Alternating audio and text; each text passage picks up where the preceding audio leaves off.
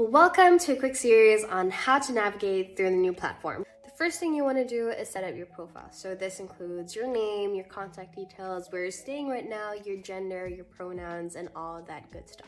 Now moving on to the cool new features we've added in the platform.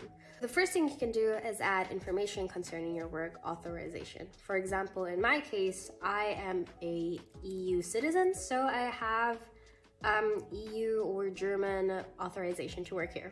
In the second part, you can add if you're actively looking for new opportunities, if you prefer to work remotely or do hybrid work.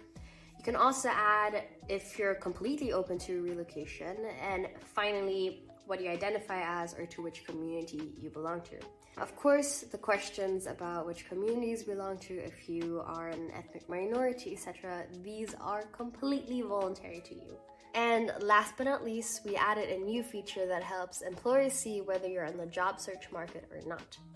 Turn it on to get an edge to be fast-tracked and matched with relevant job opportunities for you.